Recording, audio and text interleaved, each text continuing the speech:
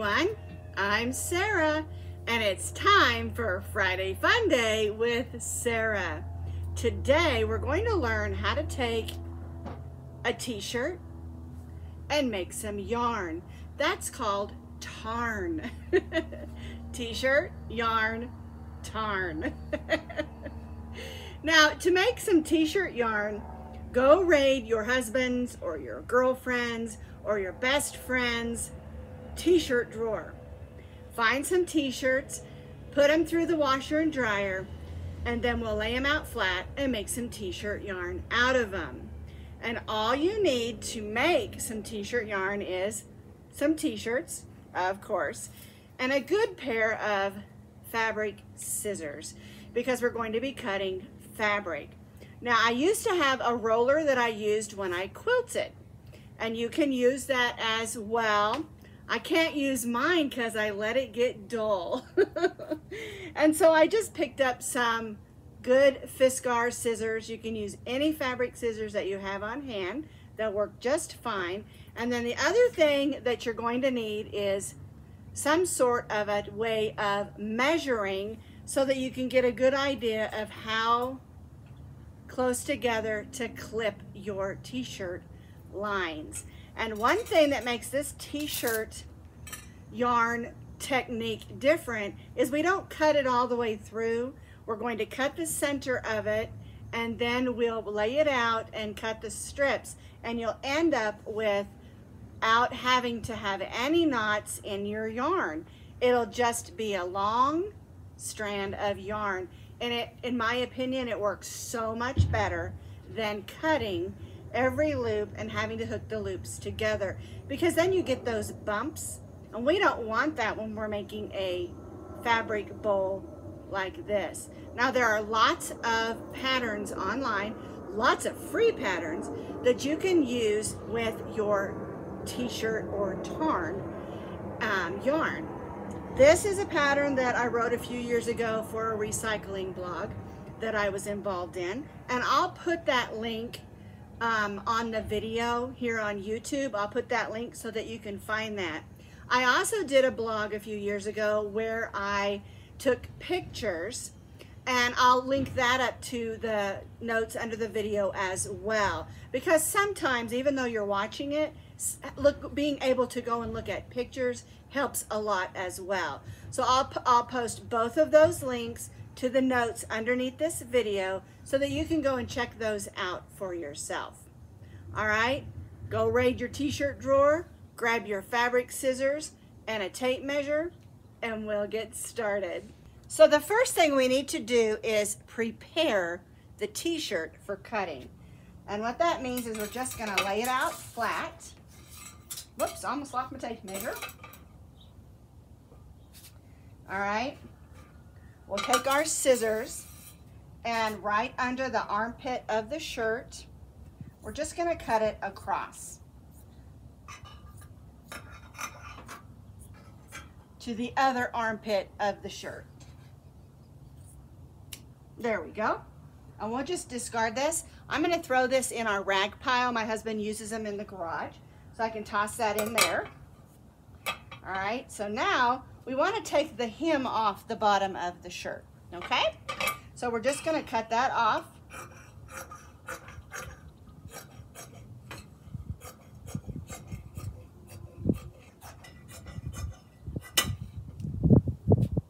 And so now I have this flat piece that is a tube. All right, we're gonna take the shirt and fold it in half so that the seams are together on this end. And we're gonna make sure we don't have any bumps in here. We want this to lay nice and flat. And so we'll just fold this in half. Now, you'll notice I've got some edges here that are a little off. And so I'll just go ahead and try to trim those as smooth as I can. But it doesn't have to be perfect. All right, now we're going to start cutting our strips. So what you're gonna do is you're gonna take your tape measure, and I like to cut mine about 1 inch. And I do not mark on this unless I have something that's gonna come out in the wash. okay? And so I just sort of set it out there. I'm gonna move this up so my tape measure sits nice and smooth. All right, and I just sort of eyeball it. And we're gonna start over here. I'm gonna cut about 1-inch strips.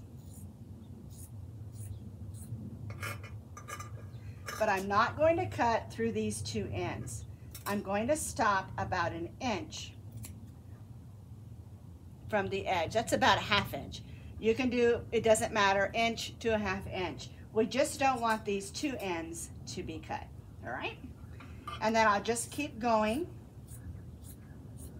making my strips. Do not cut through that end, like I said. If some are a little thinner, some are a little thicker, that's okay. Approximately 1 inch.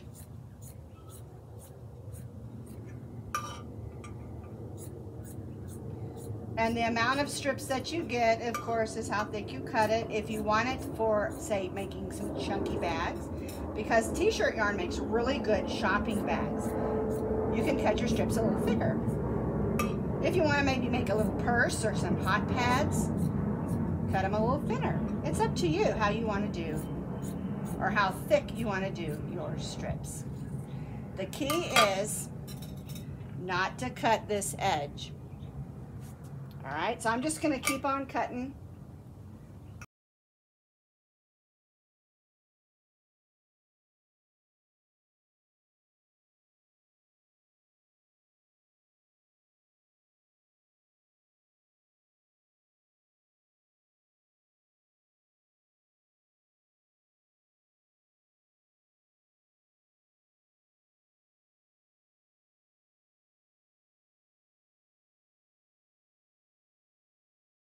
One thing, don't forget, if your shirt has a tag, you need to make sure you cut that tag off right up close to that seam without cutting that seam. You don't want that in your yarn.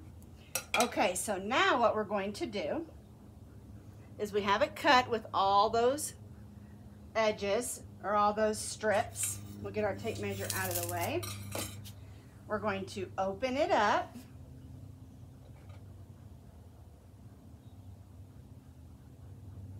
And now comes the fun. The first thing we're going to do is we're going to start here. And we don't want to cut this one across. We want to cut this one at an angle. And then we'll pull that way. And then we'll come to this end. And we'll cut this first one straight across from slit to slit, okay? Now we'll pull that forward and we'll open this up where we started. Now the lines won't be even because we did here where we cut, and so we're not gonna go straight across here. We're gonna come down here to the next opening and we're gonna cut at an angle.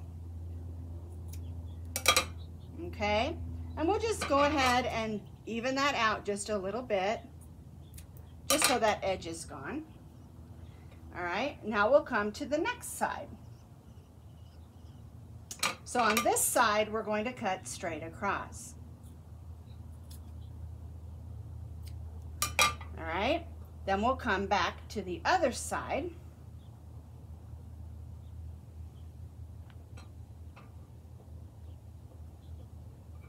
And we'll cut from this slit, and it kind of goes at an angle up there. This way you don't have to cut loops and then tie them all together. So on this end, we cut straight across, and then when we come back to the first end,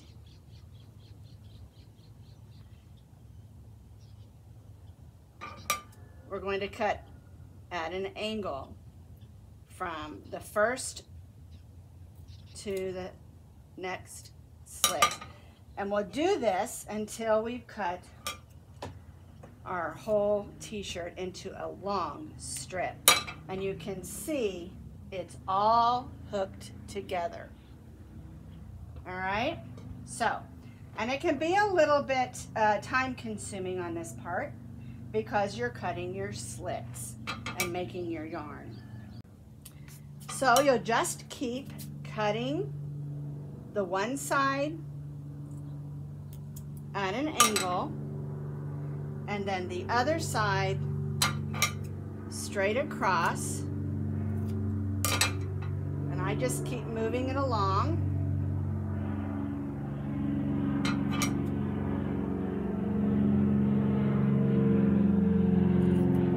until I've gone through the entire t-shirt. So once you've cut all of them and you're down to your last loop, the way we do this, you've got your last loop here. We've cut our yarn all the way through the t-shirt. You're going to just cut that last one at an angle, kind of the way we started. All right, now, how do we get this to look like t-shirt yarn? What I do is I give it a little bit of a pull.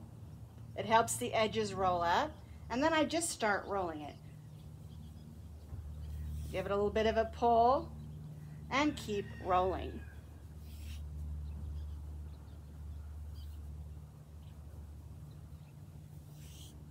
And you can also, when you're working with it, making rugs and blankets and things and bowls, you can give it a pull as you work. Now, when you're using 100% cotton t-shirts, there's lots of wonderful things that you can make. Hot pads, blankets, t-shirts again, bowls, anything that you use a cotton yarn for, you can use a t-shirt yarn for. Now, you can also make this with other fabrics like polyester and do the same thing.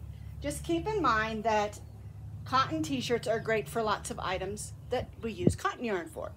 And other shirts that are made of other fabrics, same thing. All right, so I'm just going to continue rolling up this ball. So your average t-shirt is going to get you about 2.5 ounces of yarn. And what I do is I just mix and match my colors. This one is a flowered t-shirt, and I think it's really pretty. This one was a striped t-shirt, another really pretty one. Some solids, some brights, and another striped one. And you can see they're all about the same size. These are shirts that were large to extra large t-shirts. And I've got enough here to make some nice projects. If you want to click on that link and make this bowl, it's an oval shaped bowl. And this one was made from store-bought t-shirt yarn. I think it was called spaghetti, something like that. It was really nice t-shirt yarn. But I have to tell you, it had quite a bit of knots in it. This is made from t-shirt yarn that I made.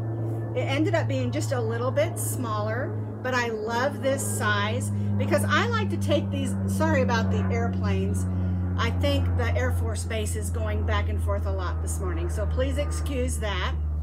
But I love these because I like to take them along with me when I'm traveling in an airplane, because I can put whatever yarn I have with me, I can set it on that tray and it's not going to get lost and roll around off the airplane or underneath everybody's feet. It also just makes a nice bowl for putting things in. All right, let's talk a little bit about what you can make using Tarn or t-shirt yarn. And the reality of it is you can do any pattern that's out there. Now, keep in mind, if you cut your strips approximately 1 inch like I do, it's going to come out to about a bulky 5 or 6 yarn. You can cut it a little bit thinner, but I found when it gets a little thinner, it's not as sturdy. And so I like to do it about between 1/2 inch to 1 inch for a nice sturdy yarn, because we pull it a little bit to get it to have that look that we're looking for. And you can make really nice shopping bags because these have a little stretch, but they're very sturdy. And with a lot of places now wanting you to pay for your shopping bags, use up your old t-shirts make some shopping bags, and you've got some sturdy bags to carry your groceries in, or whatever you're going to be shopping for. They make great rugs. I love to make the little half circle rugs for in front of my washer and dryer, so when I'm standing there sorting clothes, I'm standing on that. And if I make them out of cotton, any water that drips, it'll get absorbed in that cotton. Round rugs are great too. Now, if you like to donate rugs for pet rescues, they like those rectangle ones. These are perfect. That way those precious puppies and kitties don't have to sit on cement floors. They have a little rug to sit on, and that's one that I like to do as well. But there are tons of patterns that you can do. You can make shirts. You can make ponchos, shawls out of cotton or acrylic t-shirt yarns. I had a friend who would cut up her old bed sheets into long strips and make sturdy mats as well. And so any pattern that you've seen online that's a bulky 5 or even a bulky 6, give it a try with your t-shirt yarn. And make sure that you do lots of colors and styles so you can mix and match your colors. Okay, one more thing before I go. There are lots of places to find old t-shirts that you can use. Of course, your closet, your friend's closet, your mom's closet, your boyfriend's closet, your husband's closet, your girlfriend's closet. We all have extra t-shirts that we don't use. But another place you can find some nice, inexpensive t-shirts is Goodwills and Salvation Armies and other thrift stores. And another thing that I do is if I'm at my local Walmart and they're clearing out a bunch of old shirts, I may not wear that shirt, but if it's a nice color for some t-shirt yarn, I might pick that up and cut it into t-shirt yarn. So be willing just to, use your imagination. It doesn't have to be solid. It can be striped, it can be flowered, and lots of different colors together. Now, remember, go to the links underneath this video for the pattern for this bowl, as well as the blog that has pictures and written out how I made my own t-shirt yarn with no knots. Well, thanks for spending a little time with me today on Friday Fun Day with Sarah, and I certainly hope that you will make some Tarn for yourself. We'll see you next week on Friday Fun with Sarah.